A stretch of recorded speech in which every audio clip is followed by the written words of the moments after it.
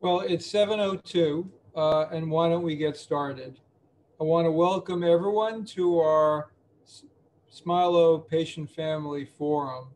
As many of you know, this has been an event that we have been holding electronically through Zoom really since the beginning of the pandemic, early last year. And we do this really because we know that people want to be informed and know what's going on. And it is our goal at Smilow Cancer Hospital and Yale Cancer Center to keep our patients and our families informed and know what we're doing to address this public health crisis, what we're doing to ensure that the care of patients is attended to with the same attention we do always, and also how we do it in a way that keeps you and all our staff safe. Um, this has been obviously a very challenging time for all of us, and we really appreciate everything you're doing to work with us on this. And obviously, we are here to answer your questions. I'm fortunately today joined by a number of our leaders at our cancer hospital and our health system.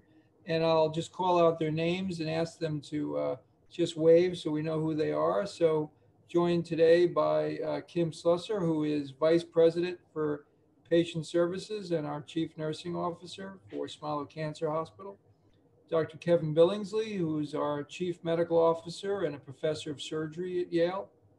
Dr. Deshpande, who is the Executive Director of Clinical Operations for Yale New Haven Health System. Dr. Kerin Adelson, who is the Chief Quality Officer and Deputy Chief Medical Officer for Smilow and medical oncologist in the breast program. And Dr. Sanft, who is the Chief Patient Experience Officer and as well a medical oncologist in our breast program. And our goal today is really to share updates, to discuss the opportunities of vaccinations, as well as with Dr. Sam's help, also think about what we can do in terms of the well-being of our patients. So I'm gonna show a few slides. This is showing up, yes? Good. So the agenda is first we'll hear some updates from Kim Slusser and Kevin Billingsley about what's going on at Smilow during all this time. Dr. Deshpande will share with us information about the vaccine and the planning that the health system is doing for our patients. As well, Dr. Adelson, who is our Chief Quality Officer, as I mentioned, has been working with the National Comprehensive Cancer Center Network, which is a consortium of National Cancer Institute designated cancer centers, of which we are one, and we are the Cancer Center for Connecticut, to address how we work through vaccinations for cancer patients. And then finally, as I mentioned, Dr. Sanft is going to talk to all of us about how we support each other and maintain wellness through these very challenging times. You know, from the very start, and I know I speak for everyone in in Smilow Cancer Hospital and Yale Cancer Center, we have worked assiduously to address this crisis and to sort of keep our patients getting the care they need. And so the principles we laid out when this crisis began in February and March of last year was to absolutely remain steadfast to the care of our patients, continuing compassionate expert care for all of our cancer patients, to ensure the safety of cancer patients, recognizing that cancer patients are a vulnerable population with respect to this virus, to protect our staff, and also to engage our research community to help us come up with ways to combat this virus. And I want to say on this last point, I'm just so proud of all of our researchers, scientists, people working in population science, who have, beyond continuing the important work of cancer prevention and therapy, have also put considerable time into defining a better understanding of this virus and how we ultimately beat it. So it's been a challenging year. And I think we're all excited and anticipating the rollout of vaccines. The development of a vaccine in the course of 2020 is frankly unprecedented in the health, developments of medicinal chemistry and health and drug development in the world. And we're just so pleased to actually have these things now. And I want to just share with you some background because we have a lot of questions, and my colleagues on the panel will answer questions, but just want to review what we know about these vaccines. Now, there are two vaccines, RNA vaccines, that are now approved and in practice, one manufactured by Pfizer, the other one by Moderna, which I'm sure you've heard of. How does that work? Well, they're RNA vaccines. RNA is part of sort of the approach, the building blocks of our cells that encode proteins. They're short-lived. RNA is not a permanent lasting molecule. It's a molecule that actually only exists temporarily, encodes a protein for cells. And what the scientists at Pfizer and Moderna did is they figured out a way to put that piece of RNA, and this RNA encodes the spike protein on the COVID-19, put that RNA into a lipid or fat particle, then put that into the context of a vaccine, which gets injected into your upper arm. And upon that, that lipid particle then enters into our cells where that RNA can then make the protein, specifically the spike protein. To be clear, it is not the virus. It is not capable of causing a viral reaction, but it simply elicits that one protein. And what does that, the presence of that protein do temporarily?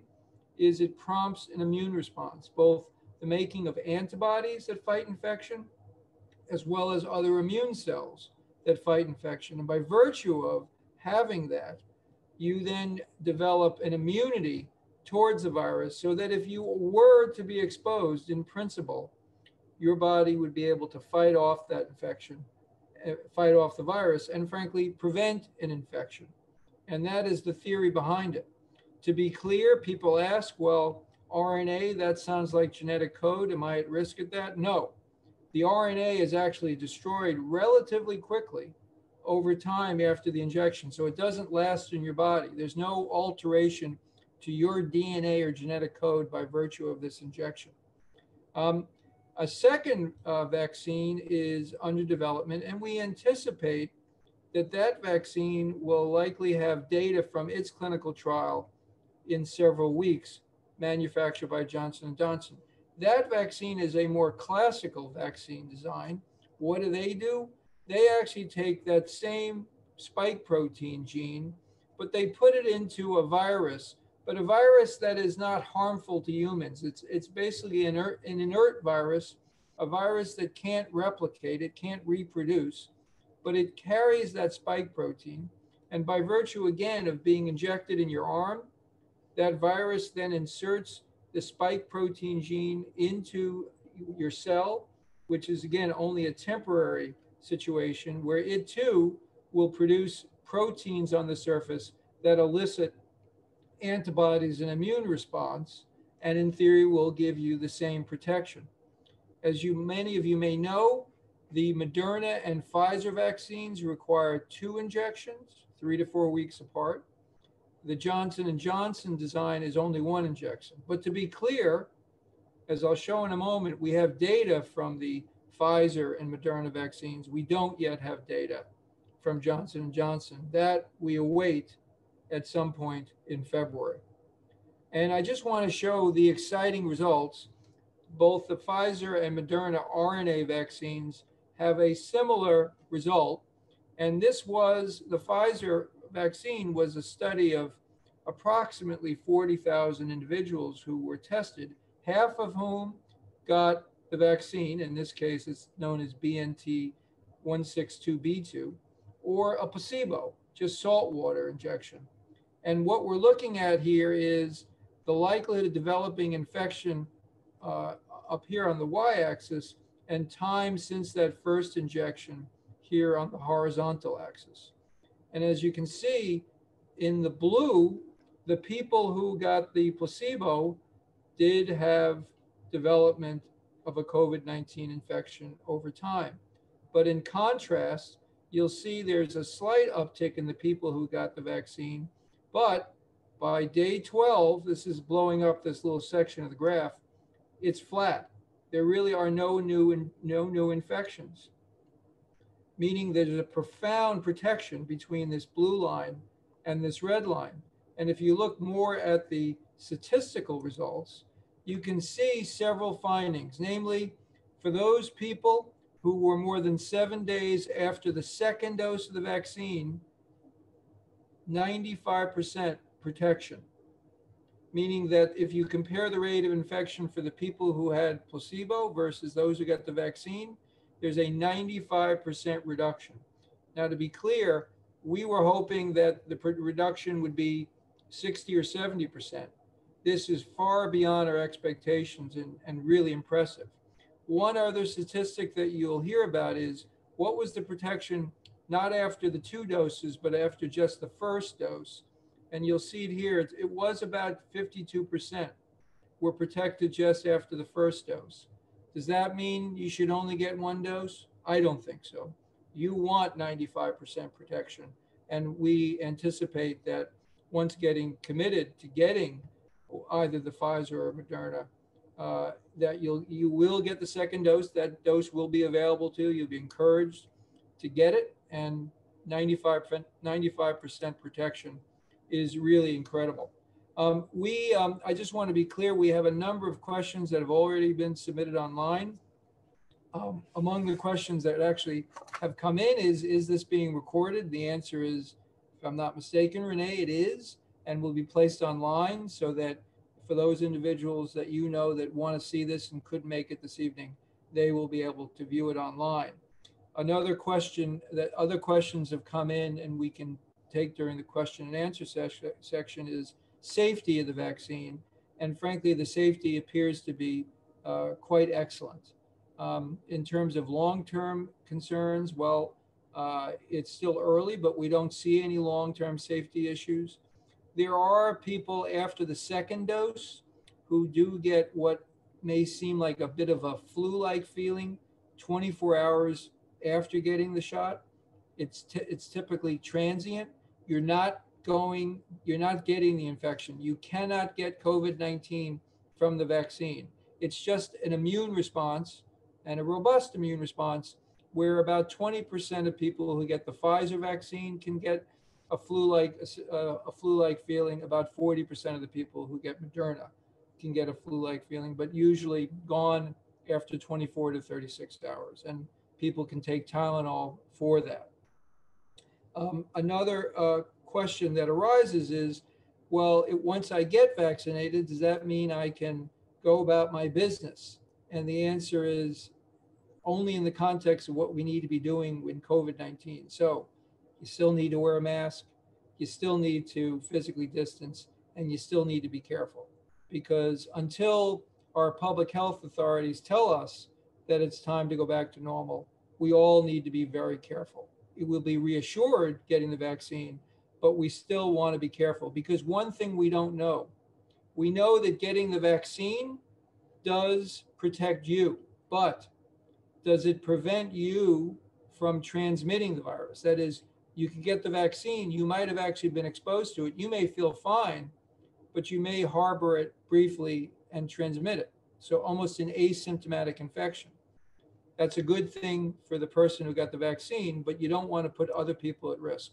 So you got to wear a mask, even after you get the vaccine. We'll have a lot more time for questions. Let me turn over now to my colleagues, Kim Slusser and Kevin Billingsley, for updates on what's going on in Smilow. Hi, Charlie. Thank you for the opportunity to be part of this forum. I also want to say thank you to all of those that have joined us this evening. It's just wonderful to see so many people here with us. The past few weeks have been an exciting time, as Charlie has mentioned, as our teams have been receiving their vaccine and doing our part is what Yale New Haven Health System calls crushing COVID. We have had such a great response from our Smilow staff. Close to 73% of our Smilow staff specifically have received their first dose of the vaccine, with many already receiving their second dose. I'm really glad we're having this forum this evening, as I know that our patients have been calling their care teams wanting to know more about the vaccine, and we are fortunate to have Drs. Deshpande and Adelson here with us to share information with you. I also want to take an opportunity to thank our community for those patients that received and completed a survey that was sent out recently.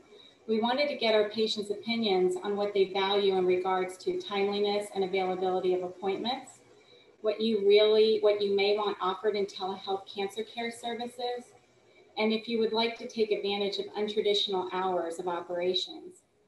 We've learned a lot through COVID, and we've developed many of these initiatives to keep caring for our cancer patients through the pandemic. And we wanted to get our patients' opinion about, are these sustainable opportunities for us in delivering your care? We sent out this survey to thousands of our patients and received responses from nearly 700 individuals, which is actually a wonderful response. While we are still going through all of the feedback, I wanted to thank our Smilow community for completing the survey, as it truly helps us in our journey to transform care in a way that matters to you and your loved ones. There have also been a lot of questions regarding what we are still doing to keep our patients and staff safe, as we are now in this new stage in the pandemic with the rollout of the vaccine. At this point, as Charlie mentioned, we continue with all our pre-appointment and pre-admission screenings and follow all our state and CDC guidelines. We are still either through MyChart or calling, screening for exposure to COVID prior to your appointment. We are still maintaining our screenings at the front door of our facilities and wearing our masks. Our staff continue to self-monitor their temperature and for other signs of COVID twice a day. As I turn it over to Kevin, I want to thank everyone again for spending the evening with us and trusting us with your care. Kevin. Thank you, Kim. I'd also like to sound my note of gratitude for the trust that you all and your families place in us here at Smilow and at the Yale Cancer Center for providing your cancer care. We are relentlessly committed to your ongoing safety, both in your cancer care as well as in shepherding your care through this period of a pandemic. I think one of the things that I would like to share with the audience is that one of the things that we are continuing to do, which is difficult, but we believe there are sound reasons to support it for patient safety, is that we have continued to hold fairly restrictive policies around patient visitors. And that limits the number of people who actually come into the hospital, and it makes it difficult for our patients who are getting inpatient cancer care. As a surgical oncologist, I have a number of patients who are in the hospital, sometimes for several days at a time. And I can assure the audience that both myself, as well as all of our surgical teams and the other clinical teams providing inpatient care, are going the extra mile to keep in touch with families and loved ones at home, so that you are hearing directly from us, even though you are not seeing us in the hospital making rounds as we usually do. We're also working hard to make sure that all patients have some support with using technology, phones, iPads, other devices to help keep in touch with family. One of the things that I do encourage my patients and all patients and families coming into the Center for Care in the outpatient arena to do is, if you do not have a support person or loved one with you, really use your phone, use an iPad, use a tablet, get someone on the phone with you so that you have the benefit of another set of ears listening to that clinical encounter. We are completely supportive of that. We've adapted our practice style to embrace this. And I think that this has actually been one of the great learnings that has come out of the pandemic, is that we are all increasingly comfortable with using these technology interfaces to help create a sense of family engagement in these clinical encounters. Just kind of shifting gears a little bit, I want to share with the audience that although we have continued to have some operational changes in our care here at Smilow, some of our services are in altered locations. It has been possible for us to proceed with all of our clinical care at really full pace. We're functioning on the inpatient arena, giving inpatient treatments, bone marrow transplant, stem cell transplant, cell therapy, as well as complex surgical care at all of our main hospital and delivery network hospitals at full speed, as we continue to do in our infusion units and outpatient treatment areas, including our multiple sites of radiation oncology.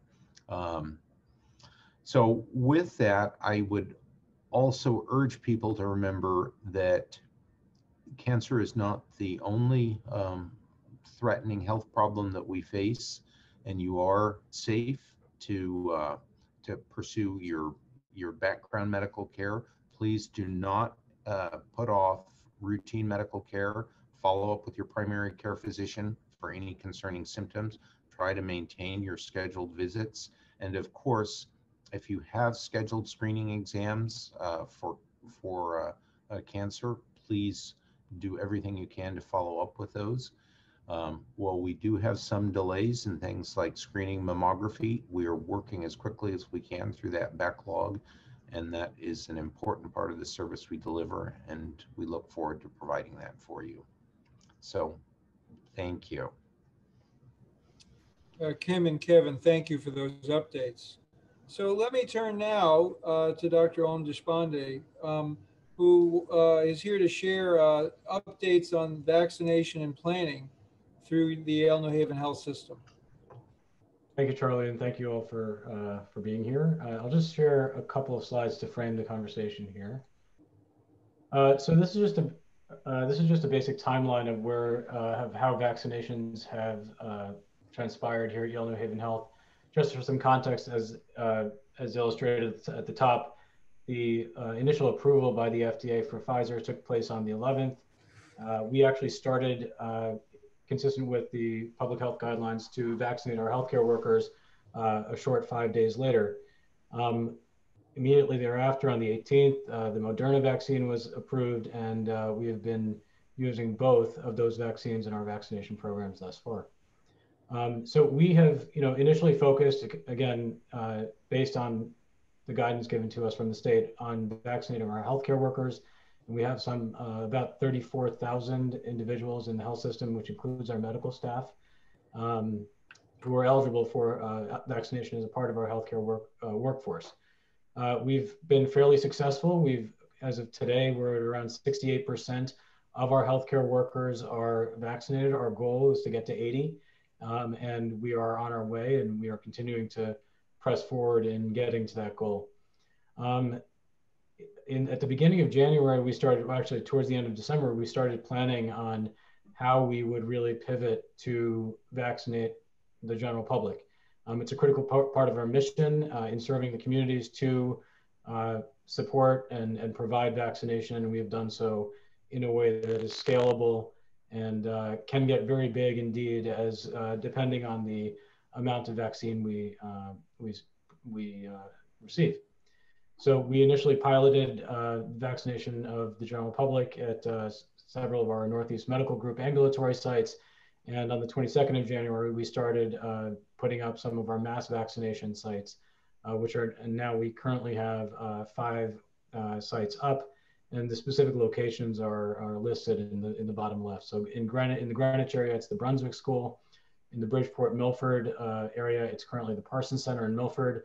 In New Haven, we have 3 sites: the Floyd Little Athletic Center in the heart of New Haven, the Yale West Campus, which is in West Haven, and the Landman Center, which is attached to the Payne Whitney Gym, also in the heart of New Haven. And in the New London region, we have Mitchell College as our most recent mass vaccination site. In addition to that, we do have a limited amount of vaccination available at the 6 Northeast Medical Group ambulatory sites listed in the middle. And as we look forward, we plan on putting up a mass vaccination site at the University of Bridgeport, Mohegan Sun, and other places as we go forward. So a couple of points just around healthcare worker testing. The reason that we continue to focus on this is that, consistent with what Charlie and the rest of the group have discussed on many of these town halls, our commitment is to continue to provide the highest quality care for our patients in the safest way possible. So we, in addition to the typical public health interventions, wearing masks, hand hygiene, social distancing, we now have a fourth and extremely effective intervention in vaccines.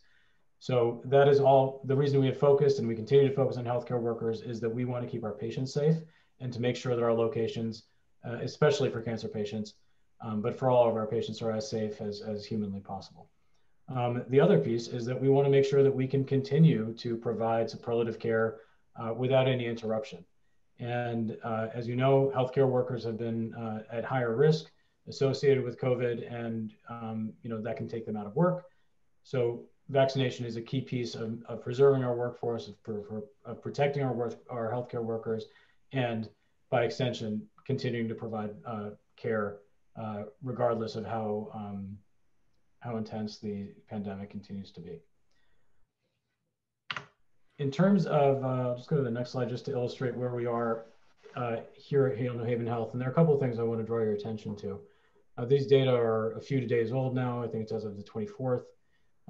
But nationally, just over 41 million doses have been distributed, but only around 21 million, and this is probably a little higher now, maybe in the 25 or 26 range, have actually been administered into individuals. So that's a national utilization of the mid 50% range. Obviously, there's been a ton reported in the press about this, and this is not the speed that anyone feels is what we would want. Connecticut, as you are also probably aware, has been doing better. And the utilization rate is in the mid 60s, which is something I think all of us should be proud of. And at the top right is Yale New Haven Health. So as you can see, we've, again, these numbers at the 59 or 60,000 are a few days old, so it's higher now. But the most important number is that 92% utilization. What that tells us is when we get the vaccine, we get it into people. And 92% of all of our doses are used up and administered on a weekly basis. And that remaining 8% is, some of that we just keep in as a buffer. And some of that it really fluctuates a few percentage points depending on which time point in the week you look at it, because we get the vaccine shipment once a week. So that 92% number tells you that we have figured out the operational the issues that are needed to deliver these vaccines into people as quickly as possible. We are ready to take care of everyone. We are ready to vaccinate, and the only thing we are really waiting on is vaccines, and which I'll touch upon in a moment. The bottom graph really just shows the trajectory, the appointments by day, and the breakdown between Pfizer and Moderna. Thus far, the bulk of our vaccine doses administered have been Moderna. Going forward, it will be primarily Pfizer. But from a practical purpose, it doesn't really matter which one it is. The point is that we are vaccinating people effectively. And as of today, actually, the total doses given is at the 55,000 range.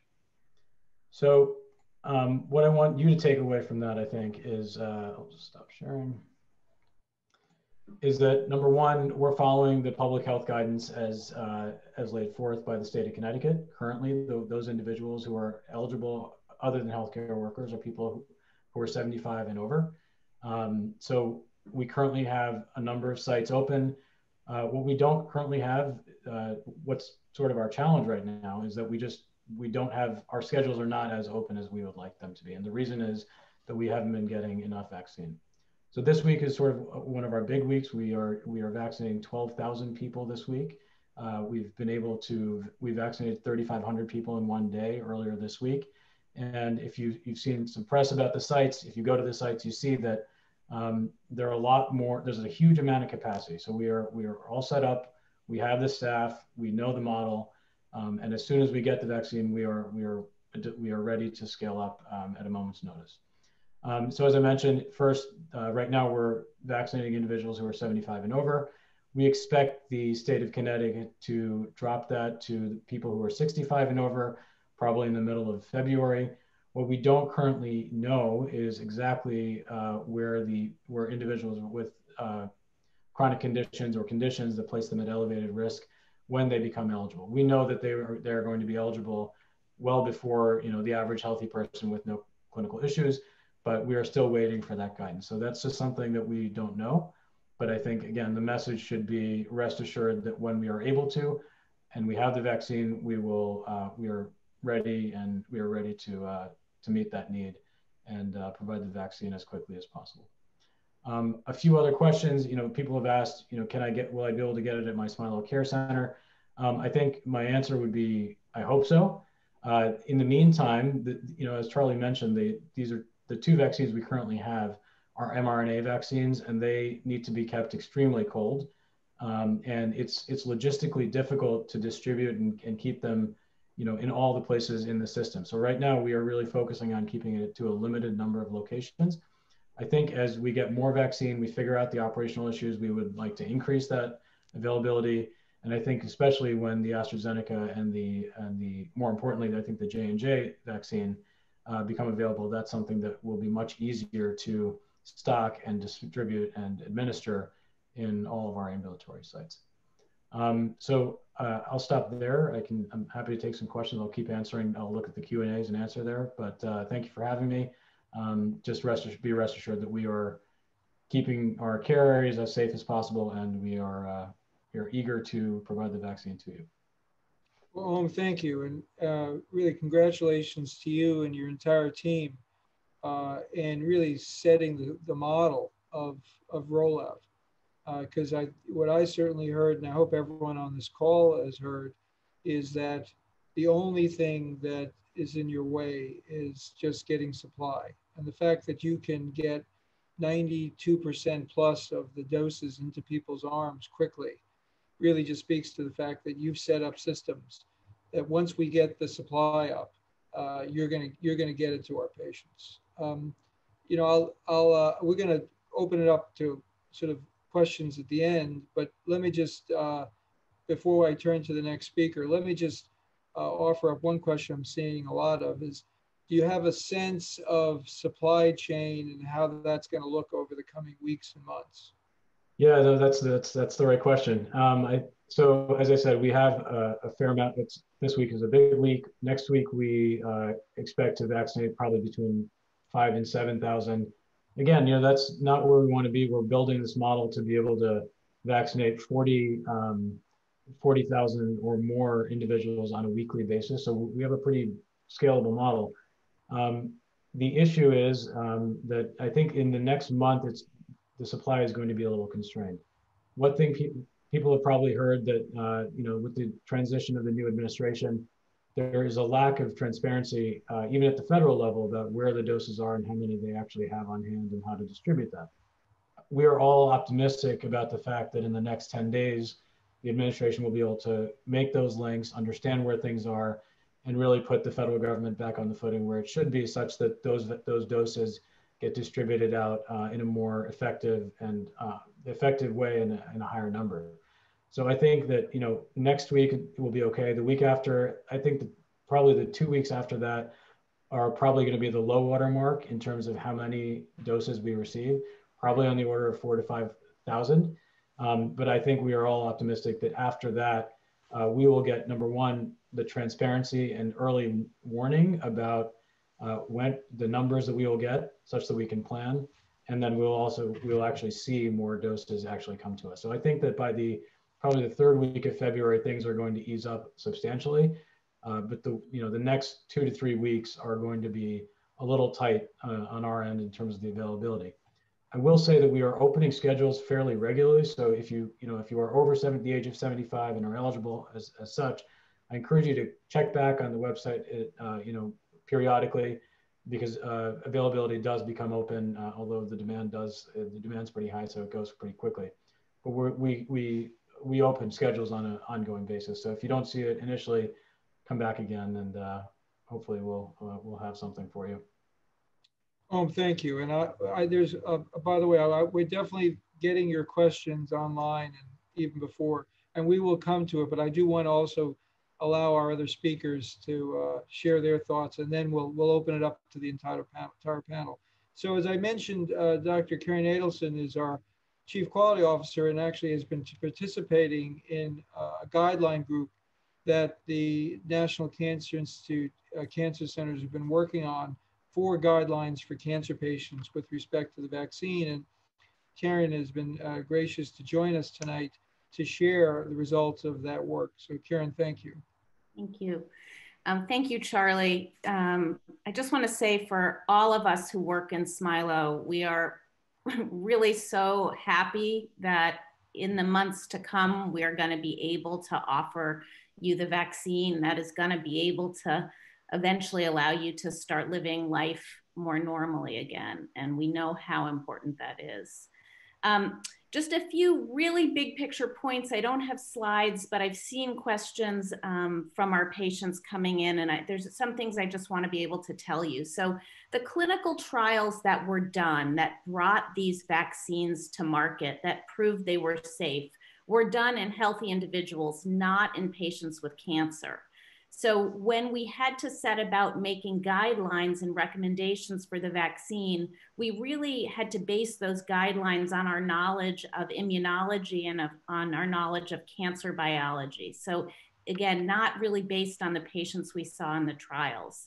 But it's really important, and I want every one of you to realize this. There is absolutely no reason to believe that the vaccine will put you at any higher risk than anyone else. So we believe fully that this vaccine should be incredibly safe in cancer patients. Furthermore, we know that patients with active cancer, with different kinds of cancer, blood cancers and solid tumors, may be more vulnerable to the risks of getting a COVID-19 infection. And so for patients who have active cancer and on active cancer treatment, it's that much more important that you get the vaccine and the protection that the vaccine will give you. There's some other questions that continue to come up. What about my family, and will my family members be able to get vaccinated? So the guidelines that we developed in this NCCN committee that was working, we really would love to see household contacts and family members getting vaccinated, because they put our patients at the highest risk for infection just by living in close proximity.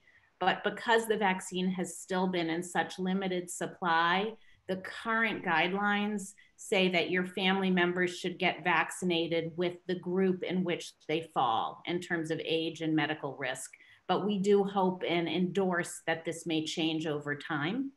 The real concern is not that the vaccine could cause you harm, but that if you're on certain kinds of cancer treatment, you may not amount as robust an immune response as somebody who's not on cancer treatment. And so it's going to be really important that you communicate with your treating doctor, your hematologist, your oncologist, your surgical oncologist, your GYN oncologist about the timing of your vaccine.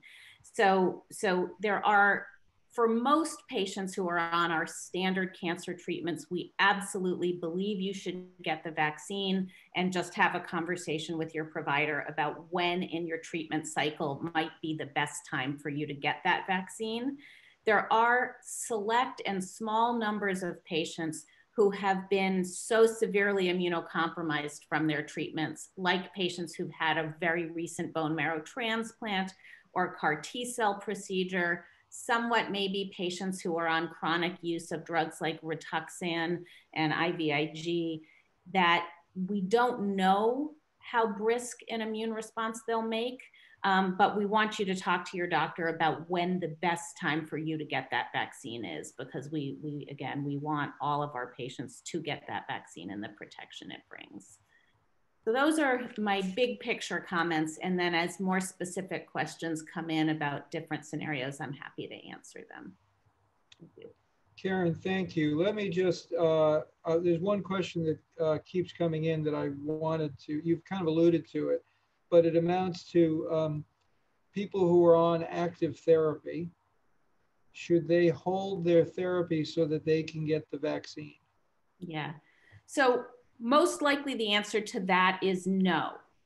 We want you to continue your treatment and we want you to get vaccinated, but there are so many different treatments and so many different regimens that we do want you to talk to your doctor and decide, you know, when in your treatment regimen or your treatment cycle would be the time in which you would be most likely to mount a good immune response. And that would most likely be, you know, not the time in your treatment where your white blood cells go the lowest. But again, talk to your doctor and they will absolutely work with you to plan the timing. And then Kerin, another question before we turn to Tara Sanft is a number of questions that relate to should patients with cancer, would it be better, is there a particular version of the vaccine, be it Moderna, Pfizer, Johnson & Johnson, maybe even AstraZeneca, were that to be approved? Are any of them better than another for a cancer patient? That's a great question. So interestingly, the two approved vaccines, the Moderna and the Pfizer, are mRNA vaccines, which actually got their start in cancer treatment, is how these drugs were, this class of drugs was initially developed. So those two vaccines, the approved ones, are almost like fraternal twins, equally effective, have similar side effects, and both require 2 doses. So there's no reason to prioritize one over another. The best one for you is the one that is available on the day that you can get it. The future vaccines to come, I wouldn't venture to make a recommendation until we see how effective they are. You know, there's a high bar now with vaccines that are 94, 95% effective. Thank you, Kerin. And now turning to our last speaker, I think for those of you who have been on several of these forums, one, we always want to take time out during the forums to address supportive care and wellness, because it's hard enough having cancer or having to care for family members with cancer. And this has been a particularly difficult year. And Dr. Tara Sanft, who is our Chief Patient Experience Officer, has, I know, been working with our teams, our patients, families, to try to ensure that we have everything we can in place to help people through this. And Tara, thank you for joining us and sharing your thoughts. Thank you, Charlie, and thanks everyone. This has been a great discussion. And I know that I could listen to Kerin Adelson talk all night about cancer patients and vaccines. And I know you were just recently interviewed on our podcast, Yale Cancer Center Answers. And so for people who want to hear more, I would encourage them to find that podcast wherever you listen to podcasts. And Renee can correct me if I'm saying the wrong information. I do have one slide to share. And, you know, I do think that it's important to echo that while we get our vaccines and the operations and all of our patients vaccinated, we need to continue to support each other. And this is a very isolating time for many of us. If you're feeling particularly isolated or depressed, you know, we want you to reach out immediately. When I was asked to present tonight, I reached out to my colleagues who are in social work, integrative medicine, palliative care, and they all volunteered to come here tonight too. We are eager to help. It's a privilege to be with you at this time. And we have many, many offerings that you can choose from. These are just a few websites that will link you through to different support groups. We have, I think, about 20 support groups that we offer, and the website lists all of them. You can choose as appropriate for you in your setting.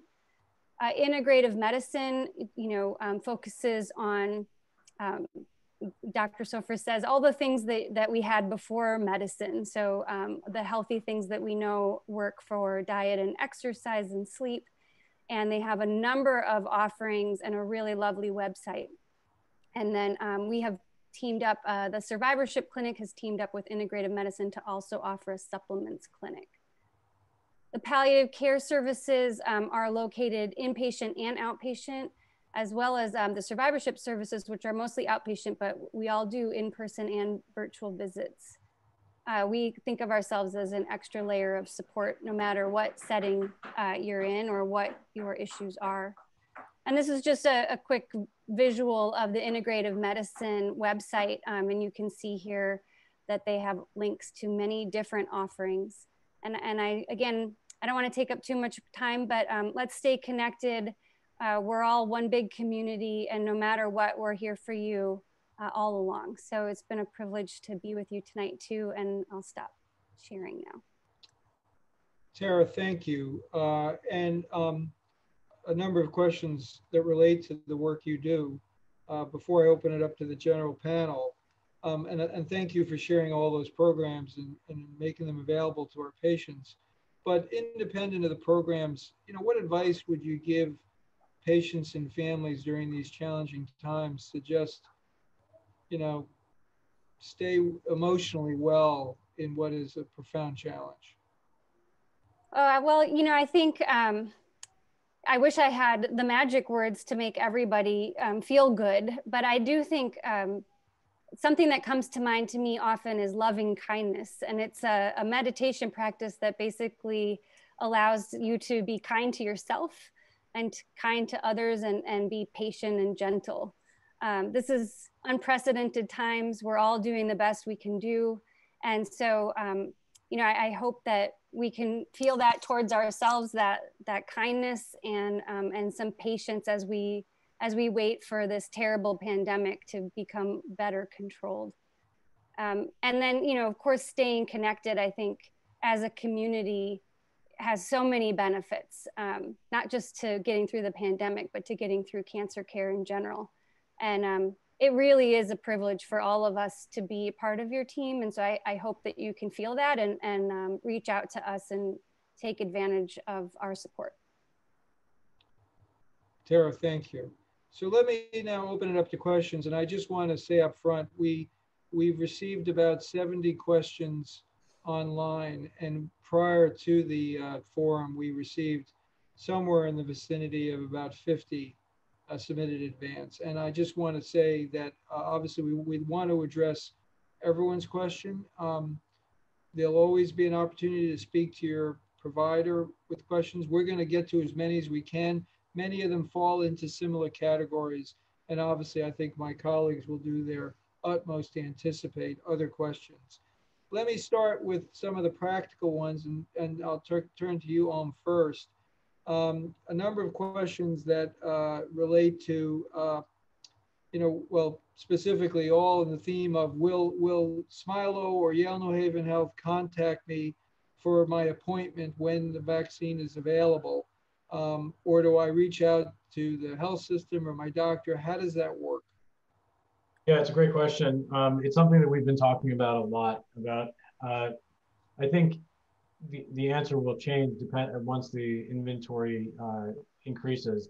Right now, we are not calling individuals in particular. What we are doing is that our practices have the ability to identify the patients who are, within they can identify their patients who are currently 75 or over, and they can let them know about the fact that there is availability. We have sent out some MyChart messages to patients who are 75 and over, indicating that this is now available and guiding them to the website. As we get forward, I think I would hope to use some of our registries to enable people to be identified and receive a message of some sort. But currently we are not calling patients to schedule. Right now it's more of a self-scheduling thing with a layer of notification when vaccine is available. Kim, was there anything you wanted to add to that question that came in? I think the only thing yes, I guess. I think the only thing I would add is that we do have the ability on our website, on the health system website, to to sign up to receive information when you're eligible to receive the vaccine. So you can do that right now.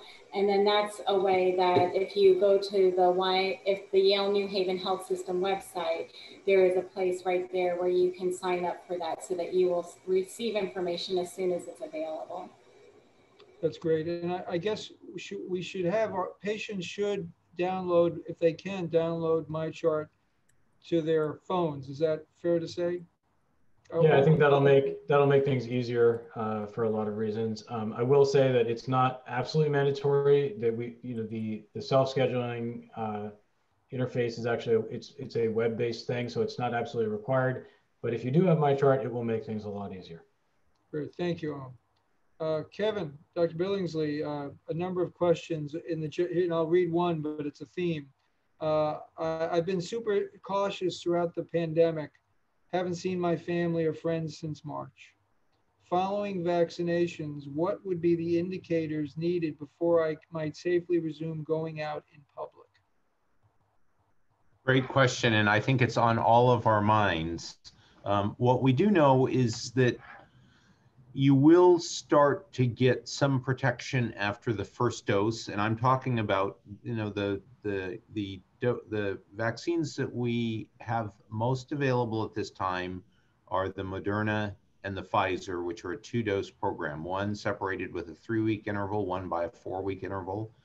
But you really need to get both doses, and what we know from the trials is the real full level of protection will not be for about a week to 10 days after the second dose. Now, that being said, we are reminding people that although that you should be protected, you should continue to use precautions, continue to wear your mask, continue to be safe. But yes, at that point, you should have some immunologic protection. Thank you. A number of questions, and I think related to a question I'd asked Kerin before. When they come, do they get to choose, let's say 3 or 4 are approved. Do they get to choose which one they get? Yeah, so the short answer is no, and here's why. Number one, that as Kevin just mentioned, the 2 vaccines we currently have are both mRNA vaccines. They both have efficacy rates of 94 and 95%, essentially equivalent. We at the health system have declared them therapeutically equivalent, and so has the state, and so has the country. So we don't know exactly which vaccine we receive. As I mentioned, as I illustrated on the chart before, we've been giving both, and so there's what we have is what we give. There's been a lot of concerns. Earlier data indicated or seemed to suggest that the Moderna vaccine was associated with more frequent side effects. The subsequent data that seems to be that came out illustrated that the actual frequency of side effects is about the same between the Pfizer and Moderna, but the specific side effects are a little bit different. With Moderna, you get a little bit of swelling under the armpit on the side that you get injected on. With Pfizer, there's a slightly higher rate of fever. Both have muscle aches and joint aches. So it's, there's not a whole lot of difference. The side effects are just sort of an inconvenience. They only last for a couple of days and really have no material difference. So there's no ability to choose between the mRNA vaccines.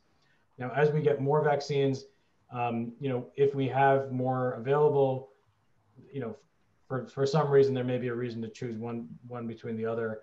Convenience, if you're leaving somewhere, or there's there's difference between a 1-dose vaccine versus a 2-dose vaccine. These are things that may make that choice a little bit more important. But in general, I think the answer is going to be you're not going to have a choice just based on how this is being distributed. Thank you. Kerin, is there any cancer treatment or type of cancer such that somebody should avoid getting the vaccine? So patients within 3 months of a bone marrow transplant that has completely depleted the bone marrow of all immune cells are really not likely to get any benefit from the vaccine.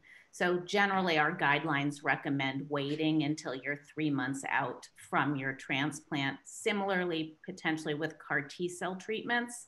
And then there's some other treatments that are not an absolute contraindication to responding to the vaccine, but that may at least slow your immune response or may make the vaccine less effective. Those are people who are on high dose steroids for long periods of time. Patients who are on the drug rituximab may have what we would call a blunted immune response, and maybe patients who receive IVIG therapy. But I would say don't rule yourself out under any circumstances. Just bring your specific questions to your treating hematologist and oncologist, and they will work with you to figure out the very best time for you to get the vaccine. Thank you, Kerin. Tara, I neglected in my introduction to point out that not only are you the Chief Patient Experience Officer, you also lead the survivorship clinic. And there actually are a number of questions related to that. Namely, should patients who completed their cancer treatment some time ago, are they considered different or a different risk related to those in active therapy? And will they also be prioritized for the vaccine? Yeah, that's a question I answer or try to answer 20 times a day. And, you know, the good news is that patients who are long-term survivors or outside of active treatment and on surveillance, you know, tend to have a mostly recovered immune system. And so their risk doesn't seem to be as high as other cancer patients who are on treatment. And, you know, in terms of prioritization, I guess I'm going to have to defer that to Kerin. You know, you're our patients, but I do think that we're going to have to wait and see what the guidance is on that. Yeah, I think, you know, the beauty of surviving cancer is that you're probably not at especially high risk. So there's a good side to that. And you will end up falling into the category that you fall into based on your other medical problems. So if you have heart disease or lung disease, you may be considered in the category of somebody who has a comorbidity that would bring you to an earlier vaccine than a healthy individual who doesn't. So again, you know, you're probably going to need to talk about your specific situation with your individual doctor at the point in which vaccines are being rolled out to people with comorbidities. I would say if you're a survivor but has long-term complications of your cancer treatment, something like graft versus host disease or pulmonary fibrosis, that alone would bring you to a higher priority list. Well, Tara and Kerin, thank you. Kim, a number of questions which I know you field regularly regarding visitors, both inpatient and outpatient at Smilow. You know, where are we at now? What do you sort of see the likelihood for change in that? Obviously, it's difficult for families and patients. I'd love to get your thoughts on that. Thanks, Charlie. Right now, we are at a place where we're continuing all of our visitor restrictions for all the reasons we talked about earlier. We're just not at a place where we could start to allow more visitation. I think Kevin talked earlier about how we know how hard it is for our patients, whether they're in the hospital or coming into our clinics or radiation therapy centers or our infusion centers. We know how hard it is to come in alone. We do have exceptions that, you know, obviously that if it's absolutely needed for a visitor to come in, there are certain exceptions that we have, especially for those patients that unfortunately are nearing the end of their life and having a family member there with them. But it really to safeguard the safety of all of our community, all of our patients, their loved ones, and our staff, we still have the same visitor restrictions that we've had for several months now. And we do those pre-screening phone calls still as well. But as Kevin mentioned, we really want to utilize our technology. So we really want you to feel free to, you know, during your clinic visit, you can say, wait a minute, I really want to get my husband, wife, my best friend on the phone here. I really think somebody needs to listen to this with me. You can FaceTime them. If you don't have the technology, we have technology to help you. So please, if we haven't offered it to you, please feel free to stop us and tell us that you need to get somebody on the line.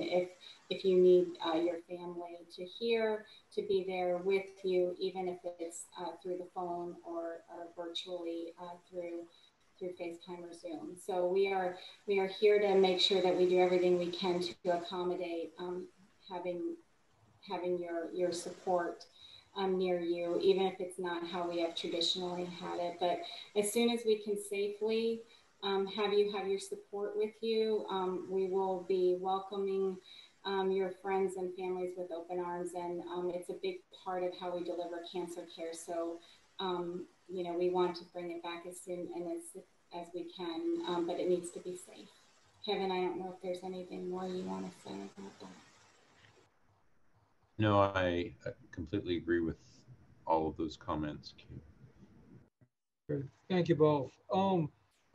Some questions. What does 95% protection mean? Is that, and a related point is, does that mean I have a 5% chance of getting the infection if I get vaccinated? Yeah, that's the question. So there's a slight difference between efficacy and effectiveness, but yeah, the 95% rate number essentially means 1 out of 20 individuals may not mount the immunity that's sufficient to prevent COVID-19, the illness. So yes, that said, it's as you mentioned earlier, Charlie, it's a fairly unbelievably high and encouraging number. Most vaccines do not have those kinds of performances. So these are really special and exceptional vaccines that we are lucky to have. Can I say something about herd immunity? Just so Please. Related to what Ohm said is that if enough people in the population have that 95% immunity, the chances that one person who's infected would bump into another person who doesn't have immunity goes way down. And so the 95% vaccination rate or immunity rate should really end up protecting the whole population. Yes, thank you. Kevin, are there certain medications that one should or should not take when they get the vaccine, and or should they avoid shortly after getting the vaccine? And I think they're probably referring to like a Motrin, Tylenol. I mean, that seems to be many of the questions. And obviously others can chime in as well, but we've gotten a lot of questions on that. Well, I actually may punt that one to Kerin. I'm going to say, in my view, I don't think this has been well studied. I think Motrin and Tylenol are fine and will provide symptomatic relief for people who have low-grade fever and symptoms after vaccination. But Kerin, why don't you guys chime in as well? I think the package insert that you get says you can take either, and you should, treat your symptoms and not suffer stoically. Yeah, I would agree. I mean, I think I might even go a little further and say, maybe the night you go to sleep after getting the vaccine, it may just make things a little easier to take something. So I know I called these side effects an inconvenience, but they are real. And, they may keep people out of work. You feel pretty bad for a little bit. And it is a little bit. It's 2 days, it's 3 days. It's not going to be more than that. But in the meantime, it would make your life a little easier to take a little Tylenol and ibuprofen, as long as it's safe for you to do so. You don't have, renal issues or liver issues that would prevent you from taking them. I would think that, make it a little easier on yourself. Thank you. Thank you both, all three of you. Tara, a number of questions. Obviously there's been some controversy about vaccinations in general in the, let us say, social media. Should our patients in Smilow be worried about people who go online suggesting that vaccines are bad? Well, you know, I think that we have to be very careful with where we get our information, and in general, social media probably isn't the most reliable source, because people can post things that are actually not news, that they're not real. So I think, you know, this is a great forum that we're disseminating information tonight. We have a website dedicated to COVID resources for patients. And I would suggest that, as it's been said multiple times, that patients ask their providers, you know, to clarify any questions. So we here at Smilow firmly believe in the power of medicine and science and vaccines, and we encourage all of our patients to take them. And I hope that all of our patients feel comfortable, you know, bringing questions, or if they see something that seems legitimate on social media, bring that to us and we can discuss it. Kara, thank you. And by the way, one of our attendees thinks your child is adorable. And it's getting beyond her bedtime, and so you're hearing her now in the background. I would concur. There's a question, and actually I think it's a very good point. It's a question and a comment, which is, you know, please make sure that people understand that this is free of charge so they don't get scammed. People might take advantage and call you to say, you can get the vaccine if you pay for it. Do you want to just talk about that a little bit? Yes, thank you for that question, Charlie. You're right. It's a very important question. So at all of our vaccination sites, let me start by saying there should be, at no point should you have to reach into your own pocket and hand over any money for this vaccine. What we're doing is, we will, for individuals who do have insurance, we are billing insurance for a small administration fee, and that is how the federal government has set up the payment to cover some of the costs associated with vaccination. So we will bill insurance. We will not, there are no copays, there's nothing out of pocket. And if individuals do not have insurance, they will not be charged at all. So it will be, you should at no point have to pay anything for this vaccine. So if someone tells you otherwise, walk in the other direction. Thank you. Kevin, Dr. Billingsley, for patients who are being scheduled for cancer surgeries or procedures, should they postpone until they get vaccinated, and or will they get vaccinated before their procedure because they're getting a procedure? Unfortunately, I don't think that a scheduled procedure is necessarily going to accelerate the vaccination process. You know, as we've talked about, so much of this is just a product availability issue. Ultimately, I think it is really important to proceed with scheduled or planned cancer surgery. I think the potential and real risks of delaying surgical therapy for cancer far outweighs the risks. And this speaks to the point that, you know, I think both Kim and I made earlier, that we really continue to exercise extraordinarily vigilant efforts to maintain safety in the operating room and in the hospital for patients who are getting care here. Great, thank you. I'll turn this one. I'll offer up to any of our panelists. There's been a number of questions regarding the anecdotes, news about allergic reactions that have been, you know, promulgated because of the limited number of reactions that have occurred. One is, what do we know about that? Should that be a concern for patients? Any of our panelists want to take that one? I might take a crack, and Kerin, you can add. So number one, people with histories of allergies are not prevented from getting these vaccines. So if you've had a severe allergic reaction to things like penicillin or something else, what we do is you will wait a little longer after you get the vaccine to be observed to make sure that nothing is happening. There's no allergic reaction that prevents you from getting the vaccine. All of our vaccination sites are equipped with people who can respond to any sort of emergency. We have the meds there. So there's really no contraindication. Kerin, I don't know. Great. So the rates are really, really low of severe allergic reactions. So you may hear about it in the news, but given the massive numbers of people being vaccinated, the chance of you having an allergic reaction is tiny. For patients who do have a real allergic reaction, and again, it's extremely rare, to the first dose, we would probably have you see one of our immunologists before getting the second dose, and would give you the second dose in a controlled environment, just to make sure that we have everything around you to keep you safe. Great, thank you. I'll just add the number of people who've actually had allergic reactions here that we know is true anaphylaxis is one. We've had a few others with questionable allergic reactions, but true anaphylaxis, there has been one person out of the 40,000 people that we have vaccinated. So that just goes to Kerin's point that it is very, very, very, very rare. Thank you both. Because the Johnson & Johnson and the AstraZeneca vaccines are a virus, should cancer patients avoid that particular version of the vaccine?